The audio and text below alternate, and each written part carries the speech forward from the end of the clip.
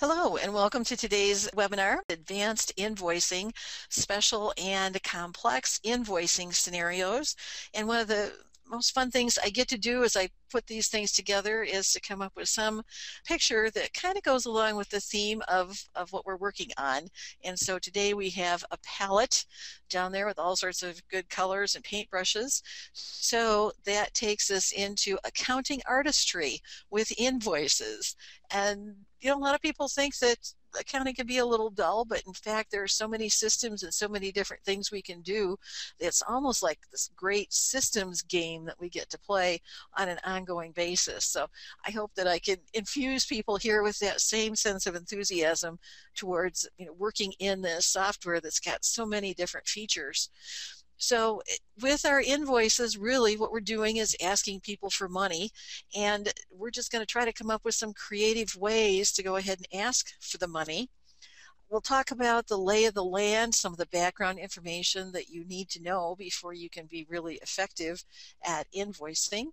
Choices, choices, choices. And we're going to kind of move from the simple up to the more complex. And of course, it was kind of fun to say that from the simple to the sublime. Maximizing groupthink.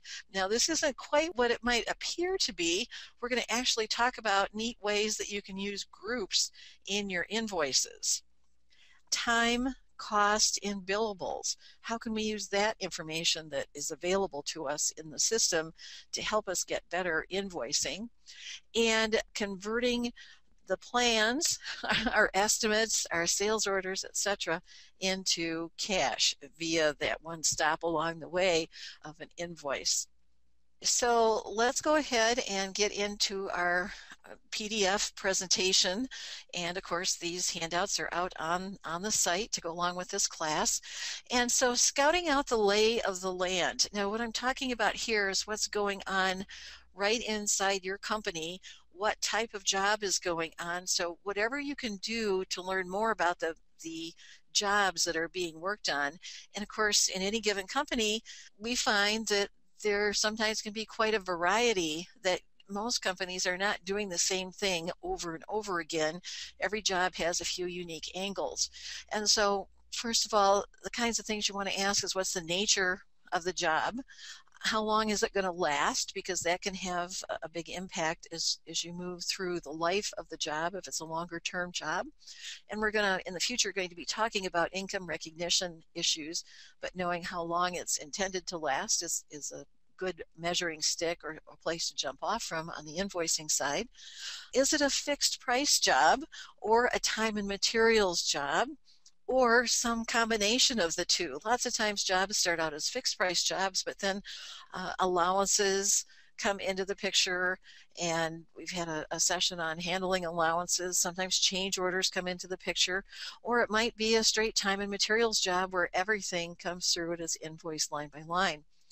Is there an estimate that needs to get entered into QuickBooks? If you've got an outside estimating package, do we need to get that estimate inside QuickBooks so that we can convert that, go through that process of getting it into an invoice?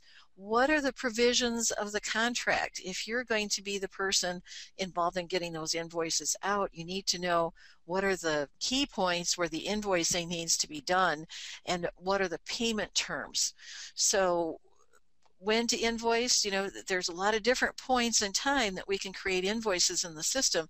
And the first one I'd like to talk about this is, I have run into clients in the past that they're just so happy that they get that $250,000 contract, and so they go out and they want to put it on the books so that they don't forget that it's out there. And of course, I would imagine that if you had contracts of that size, that it would be relatively hard to forget that they were there.